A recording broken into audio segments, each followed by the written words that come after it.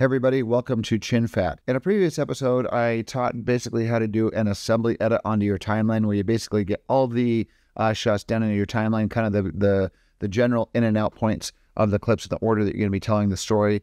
And then I mentioned that I would come back and show how to kind of fine tune that from the timeline. What I showed in the previous episode is basically how to open up your footage. And basically this was like double clicking on a clip that you need, setting an in point, out point, and then you hit period to drop it down to the timeline. And by the way, in the description, I have a link to this finished short film. And I also have a link to the previous episode, which is episode 22, that's in this playlist, teaching how to do an assembly edit or an assembly cut on your timeline. So if you want to check those out, check the description below. But now I'm going to be showing you how to do fine-tuning changes inside the timeline and move on from an assembly edit to the rough edit. So if we're continuing from that episode 22 here, I'm going to go to the beginning, just kind of start playing through this and show you what we've got. So here we start off with the wide shot, kind of the pan of the entire room here. And as we move along here, it cuts to a shot of the baby monitor. And right here was just intended to be kind of ambient noise playing. This has not been sound mixed yet. But you can hear the noise cut in from this next clip here. Now we cut to the guy snoring. So we establish the baby monitor kind of playing the static noise there. And then here at the end of this clip here, it pans over to the baby monitor and the baby starts crying. Right there you can see it goes loud. And I don't have the sound effects in here yet. That's going to be the next stages of sound mix this. So right there you can see the baby monitor going a little bit as it starts crying. And then here the baby starts crying really loudly. Wow, loud. It cries really, really loudly. And then the dad wakes up here, groans a little bit and wakes up. So, all right. So as I'm playing through this, the pacing of this seems all cool so far. A couple things that I could do here is I want to add a cross dissolve between these two edits right here. So as it plays and it cuts to this, that works fine, but I would like a cross dissolve. So what I'm going to do is I'm going to use my arrows up and down to jump between the edits here. And I'm going to hit arrow up to jump to the edits left and land exactly on that edit right there. And now all I have to do to add a cross dissolve is hit Command D, which is Control D on a PC. And if I want to make this longer, I can grab the edges, I can stretch it out. If I want to make it an exact duration, like about 3 seconds, I can double click on this and it opens up this duration and then go 300, which is 3 seconds and 00 frames. So 3 seconds exactly. I'm going to hit OK. And that extended it to 3 seconds. And I play through this. And that looks nice. And then I want to do another one right here as it dissolves it from the baby monitor to the father sleeping in the bed. So I'm going to arrow down and get to that edit right there. And actually what I can do is I want it to be the exact same length. I can select this cross dissolve and hit Command C or Control C on a PC, which is copy. And now that I'm right where I want my playhead to be, I'm going to do Command V and it will paste that exact length. And that saves me a little bit of time. So now as it plays through, and now we hear him snoring. And there we go. So I'm just going to keep playing through this and find spots where I need to kind of fine tune the edit and make the pacing work out properly and match continuity. And right here is something I could do to pick up the pace a little bit as I move on to this next clip here. It cuts from the baby monitor to him groaning. And we could have that groan start before. If we want to shorten this just a little bit and kind of pick up the pacing a little bit on this. And right here was a little section cut out for direction from the director. So we've cut out all the audio so we can perform a sound mix later on. But what I want to do is I want to shorten this so the groan goes a little bit from this I want to hear the groan start here on the baby monitor. And I want to and then cut to him in the bed here. So we hear his groan and then we cut to him in the bed. So what I'm going to do here, so if I grab this video here, these two files are linked right there. If I select them, and this used to be linked to this video, but it was unlinked because there was a cut that was performed there. So I'm going to zoom up on this plus a couple times. And what I want to do is I want to detach that. So one thing you can do is you can hold down Option and click on the audio, and that selects it separately. I'm going to hit Option, arrow down, and it's going to move my audio down. And then I want to trim this video back a little bit and give a little bit of space to move this over. So now I'm going to move all this over so that his audio is underneath this clip of the baby monitor here. So what I need to do is select all tracks forward, because if I grab this and just start moving it, it's going to push other things out of sync down the timeline.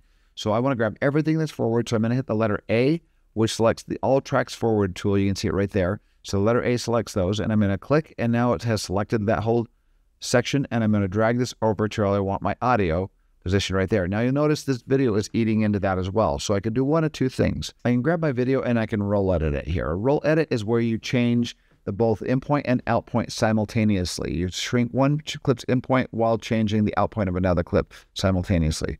So I can do it this way. I can go over here and select my roll edit, or you don't even need that. I like to just have it say on the arrow key, and I move over, and this is a trim edit here. But if you hold down Command, it automatically changes it to this little double arrow, and now I have a roll edit. Now, if I roll edit this, it's going to roll edit both the audio and the video. So another shortcut I'm going to do is I'm going to hold down Command for the roll tool and Option to disconnect the video from the audio. So now I'm holding down Command and Option. That would be Control and Alt on a PC. So Command, Option, click, and I'm going to drag my video here, and we're going to create what is called a J cut, where the audio from the next clip extends over into the visual of this clip, and it forms the shape of an L, moving that audio over to the left like this. And now you'll hear his groan before it cuts away from the baby monitor. And I like that because you hear him start to groan, and then it cuts to him still groaning when it's on his bed. I'm going to just trim this over a couple more frames here, maybe like 3 or 4 frames. That's about 7 frames right there. And I'm going to drop it right there. So it stays on the baby monitor a little bit longer. Let's listen to that. I like that because then you hear him moan when it's still on the baby monitor, and then it cuts back to him while he's breathing. So I like that. The timing on that turned out nice. So that's your roll edit right there. So I'm going to forward through this a little bit more, where he sits up, puts on his slippers, rubs his eyes. All right. And he says, all right, to the baby, like, I'm coming, sort of thing. And then all of a sudden he hears his wife's voice singing over the baby monitor, like his wife's already gotten up and is helping the baby. So when he hears that through the baby monitor, he looks down. And here's an unintentional mismatch right there, because I was just like dropping footage down, the approximate footage that I wanted to tell the story here. And here we've got a little bit of a mismatch, well, a big mismatch actually. He looks down again, so I'll repeat. So this is a really cool tool that I'm going to show, where you're going to be using the ripple tool to match, and then the roll edit to decide where you want your edit to happen. So ripple editing is great for matching. So what we can do here is I can arrow down, land on this edit right here.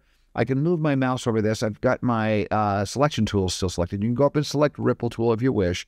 I don't do that because I like doing it with a shortcut by holding down Command. If I move my mouse over this and arrow to the left, right now it's red. I'm not holding down Command or Control on a PC, but if you now hit Command, it turns that arrow yellow, and now this is a ripple tool. Otherwise, this is just a trim tool, and I just trimmed the out point without touching anything else. So I'm going to hold down Command and get it. If you get it in the middle, that's a roll edit while I'm holding down Command or Control. While I'm holding down Command on a Mac and then Control on a PC. So I move this to the left. Now it's a ripple tool, and I'm going to edit this clip's out point without touching this adjacent clip's in point. And then when you let go, it will ripple everything down the timeline to compensate for the additional frames that you either add or get rid of. So watch this. If I hold down Command and I drag it to the right and extend it, now you see up there in the top window there, you see in the left-hand frame, I'm extending this, and he looks back up and kind of smiles and says, thank you, honey, right there. I want to match this. So if I drag it back the other direction, it trims it down. But now watch what happens when I let go. I'm going to extend it, push out, and everything on the timeline moves down to the right. And this endpoint stays the same. I'm going to undo that, Command-Z or Control-Z on a PC. And let's do it the opposite direction. I'll drag it to the left and drop, and everything is pulled down the timeline. So I shrunk this clip's out point, and then everything got pulled down. I haven't matched this yet, though. I like to turn off the snap function up here, because if I'm trying to do this just by a couple of frames here, it keeps snapping to the end of the playhead. So I'm just going to hit the letter S. Watch this. When I hit S, it turns that off. S is gone. Or you just go click on this, either way. So if my mouse is not over there, I can just hit S. It turns that off. And now it's not going to snap those frames. It's not going to snap to the edge of this. Every time it gets close to the playhead, it's not going to snap to it. So I'm going to hold down Command on a Mac, Control on a PC, turn this left arrow yellow, and I'm going to grab this, and I'm going to get this timing set up. I'm just going to do it right where he starts barely moving his face. That'll be a good matching point. Right there. Just maybe like 3 or 4 frames, just barely moves his face. Right there, I'm going to use that as my matching point. Just barely starts to move his face. Right there. So now this is still mismatched, but now it cuts off right when he starts to barely turn his face. Now I'm going to do the same thing to this clip, to the clip to the right. And I'm going to trim that to get it matched on that matching point. Keep in mind this was shot with one single camera, and the camera moved from one setup to the next, from one location to the next. from this shot here, and then it was moved over to his side to show this tilt down to the baby monitor, then tilt back up to his face, where he says, "Thank you, honey." So I'm going to get it I'm going to get to this clip right here, hold down Command on a Mac, Control on a PC, grab this, and I'm going to drag it to the right until, look at this, I'm going to get it just where his face moves about 4 frames. He moves it to his right, and now I'm going to let go of the mouse, and now I can let go of Control as well. Now I can let go of Command as well. That's what I kind of emphasize there, is you hold down Command or Control, get it where you want to with your mouse, then let go on the mouse first, then let go of Command or Control. Let's look through this. I'm going to arrow through this frame by frame here. Get to the beginning here, and I'm going to arrow through frame by frame and see if this matches. He starts to turn his head, and that looks like it matches. Let's play through it and see if it looks natural. Okay, once I've got that matched, and that looks like a really good match, now I can do a roll edit. If I don't like where the edit happens, I kind of do like where the edit happens, but if I want to change the timing on the edit, I can do this. I can move over this edit, hold down Command again, get it right in the middle. This is a roll edit. Now what a roll edit does, so I'm holding down Command, it would be Control on a PC. I keep saying that over and over again, but if you get your mouse and click on this, and while you're holding down Command or Control and drag it to the left, look up at these images at the top. It's moving these things in sync as if it was shot with 2 cameras. And the timing on the head turn looks pretty good. It's about the exact same speed. Let's say I want to cut from this shot just a little bit later. I'm going to try a little bit later and a little bit sooner and see what looks better. So hold down Command, drag this to the right. This is a little bit later. And I don't want to get the camera too far away from his face, maybe right about there. Let's see what that looks like. I trimmed it over. It should still match. And I don't like that because we're not seeing his face very much. So I'm going to undo, Command-Z or Control-Z on a PC. I'm going to hold down Command, select this edit as a roll edit, and trim it backwards. And I'm just going to let it play it. Let maybe start like right here when he opens his eyes and before he looks down. I'm going to do it before he looks down. Let's see how that looks. All right. And see, I think I liked it where I had it before. So I'm going to undo that. And I like that. I think I'm going to leave it right there. Now, I hear some voice from the director directing there. So what I could do is I could be friendly to the person who's going to be doing the sound mix. Now I wanted to do what would be called an L cut as opposed to a J cut. The J cut had the audio from this clip extending over to this one. And now an L cut will have the audio from this clip extending over into this one. I'm going to hold down Command and Option, which would be Control and Alt on a PC. And I'm going to click on this. That detaches the audio. The Command turns it into a roll edit. The Option unlinks the audio from the video. And now I can drag this to the right. I'm going to get right past the direction from the director, let go, and now we got some more just ambient noise there. Let's see if that works. Now the director's commentary is gone, and we've got what is called an L cut. All right, so let's play through this a little bit more here and listen. "Thank you, honey." Says, "Thank you, honey." And he goes to lay down, and here's where it's a little bit more subtle, but his head starts to move. And then his head starts to move again. Let me show a different way of doing this. We can do the ripple edit to match again if we want to. But if you just know right exactly where you want to cut this off as he starts to lean his head down, and here his head is already leaning down. Here it's a little bit out of focus, so I'm going to get it right when he just barely starts to move his head. So what I can do is get it right on the frame where I want to cut. Right there his head starts to rock, and I want to get rid of these excess frames. Let me zoom up, plus. I want to get rid of these excess frames from here to here. Another way you can do that is you can use Q and W. What Q does is it will ripple delete to your left of the playhead. And W will ripple delete to the right. And those are right next to each other. On the keyboard, the Q is to the left and the W is just to the right of the Q. So that's kind of easy to remember. But Q and W will do this basically. So let me do this. I'm going to go up here and cut with the blade. And we're going to slice it. I'm going to turn my snap back on. So the letter S to turn my snap back on. Move my blade down here over the top of this, get it so it magnetizes to that. Go click on my mouse and cut it. Hit V for my arrow tool. Select this footage that I want to delete. Hit delete. Select the gap and hit delete. And now I'm finished with the edit there. I'm going to undo that. Undo, undo, undo. And now the quick way of doing that, the same thing happens when you just hit W. It eliminates to the right and then it ripple deletes. Watch this. W. It's done. So now I play through this, and the head looks like it kind of matches, maybe a little too much on this side right here. I can select my ripple editing tool by hitting the letter B, move it down here, get it right on this edit right here, or I can do the Command or Control trick as well. But right here, I'm just going to grab the edge here, And I'm going to move this back and forth and see. And I'm going to turn my snap off. It's snapping to the playhead, so turn my snap off again. And I grab this and I'm going to trim it to the left a little bit and get it to where he just barely starts to move his head. Right there, he's barely moving his head. Let's see if that matches up right there. So I only changed that by a couple frames. Let's see how this looks. And now I can do the roll edit if I want to. I can hold Command and decide where I want that edit to happen now that I've got it kind of matched there. And see, he's moving his body in sync.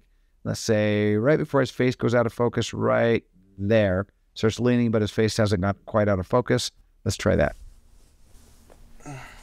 And that matches. The audio doesn't. If I want to smooth out the audio there so it sounds a little more consistent, I can arrow up, land right on the edit to the left, arrow down lands on edits to the right, arrow up lands on edits to the left. Instead of Command D, which does a cross dissolve, I don't want that there, you can hit Command Shift D and it does a crossfade. There's another way of doing this. This is that's a newer feature in Premiere. Let me show you. But now let's play through that and see how that sounds. That sounds a lot smoother, and I can extend this if I want, make it a little bit longer.